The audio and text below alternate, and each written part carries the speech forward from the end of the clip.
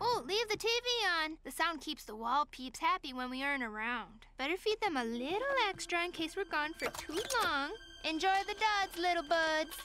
Breaking news, a gorilla has just escaped the city zoo. This is the first zoo escape since 1998, when a Chilean flamingo stole some clothes and snuck out disguised as a teen boy named... Beep. Beep.